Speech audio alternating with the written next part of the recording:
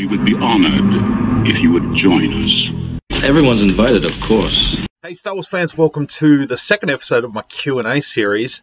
Did my first one a couple of weeks ago, got some great questions. The video went on probably a little bit longer than I expected it to be honest. So I'm going to try and make this a little bit shorter, a little bit sharper, a little bit shinier. Just polish it up and edit it a little bit afterwards so I can get through some questions a little bit quicker. So I've been able to source some questions from both my last video, which is preferably where I'd like the questions to go. If you've got any questions for my next episode, for episode 3, drop them in the comments of this video. That'd be greatly appreciated. I'm talking anything Star Wars related, you know, toys, movies, anything. Any thoughts that come to mind, anything you want to know, ask away. Go for it. And I also sourced some questions from Instagram. I did a bit of a question in my story, so I'll have a few questions pop up there as well.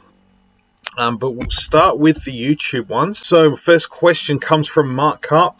He says, "Hey Jesse, any Star Wars Lego in your collection? If not, any desire to start collecting? I got the Cantina set this past Christmas, and it is awesome. Definitely something that'll be right up your alley." Yeah, it is right up my alley, to be honest.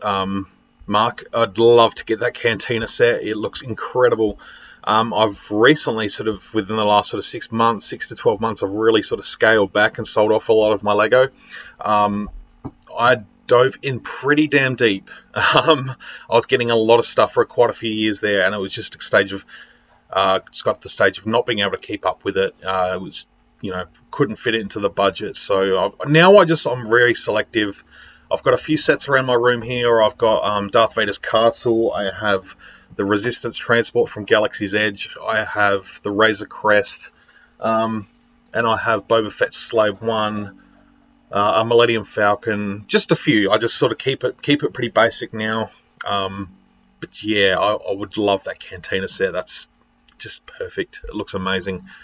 So thanks, Mark. Collector 1970, long-time follower of the channel, says, "Have you ever gotten Ram Kota's lightsaber for your figure yet?"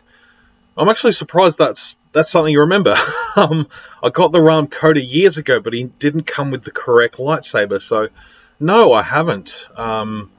Yeah, I've just kept him with a random green one that I had at the time, and I've kind of just stuck with it. I was never really too fussed to try and get the real one.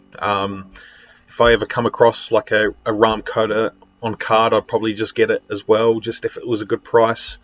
But no, I haven't done that yet, so I completely forgot about that. So thanks for the reminder. Appreciate that one, Collector 1970.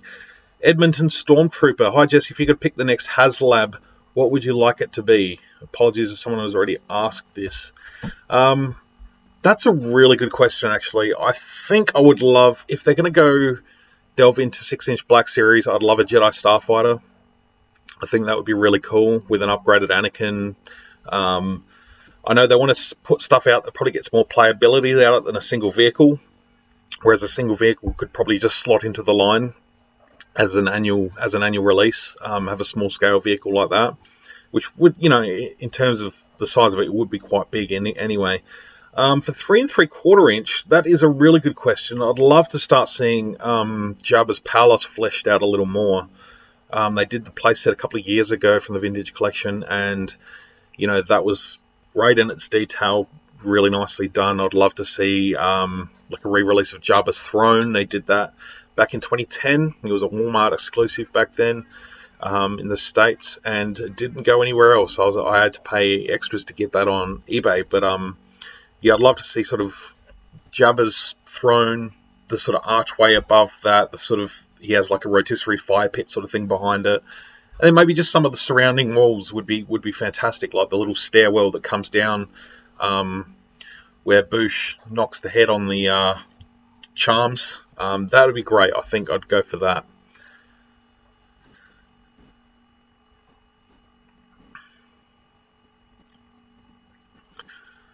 Question from Sci-Fi. "I had the old cardboard Cantina, but it collapsed during a move. Question, what Blink and Miss characters would you like to see released from the Cantina or Jabba's Palace?" There's so many they haven't done yet, isn't there? There's a lot. I love just the dudes in the spacesuits that are walking around in the Cantina. There's a fella sort of sitting down, like a middle-aged sort of gentleman. He's sort of sitting down in one scene. In terms of Jabba's palace, there's a lot of skiff guards that haven't been done yet. There's a lot of background characters from Jabba's palace.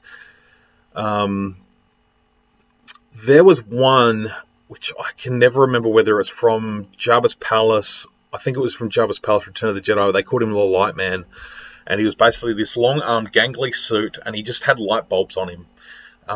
It was really, really bizarre, really strange looking. I can sort of see why it didn't make the film.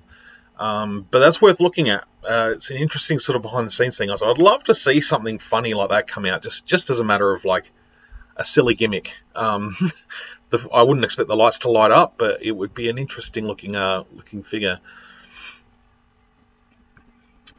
Another one from Leonard Lee. It says, Jesse, I know that you said you like to collect just a random few of other figures, but only stick to Star Wars. I was wondering what your thoughts on the Indiana Jones figures and movies, especially the new movie coming soon. I never got into the figures, the 3 3/4 inch figures. Probably if they were sort of around. I don't recall them ever being around in stores. But I probably would have picked a couple up.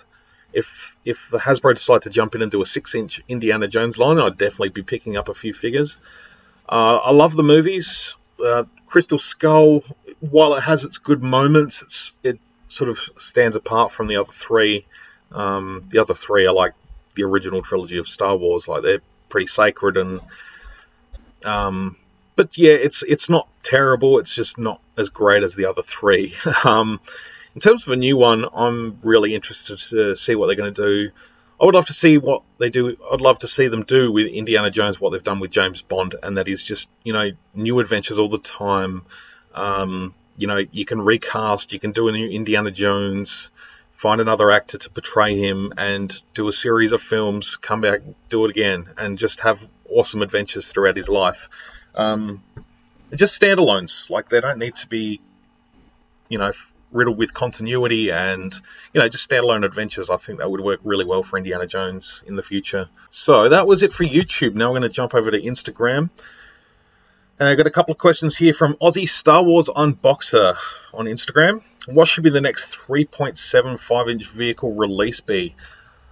That's a good question. It's been a long time since they've done an Imperial shuttle, the shuttle Tidarium. I'd love to see that. Yeah, I think I'm going to go with that one, honestly. It's been a long time since they've dropped that vehicle, and the old one was pretty damn good. So I'd love to see maybe even an update to that. That'd be awesome. That's one of my favorite vehicles in Star Wars. And I've just received an A-Wing. I'd love to see an updated Vintage Collection A-Wing. I think that would be cool too.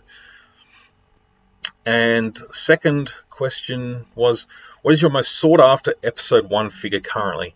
So for those who don't know, I am sort of going back and filling some gaps in my Episode 1 collection from 1999. I'm having a big nostalgia kick with that whole thing. The one that's probably the hardest to find at the moment is R2B1. He's the sort of blue and yellow astromech droid from the Queen's ship. So yeah, that's probably the one. It's a little bit up there in price. Looks great. I love the sort of he's got the sort of chrome, what do you call it? Vac metal paint on the dome. So that's one I'd love to see.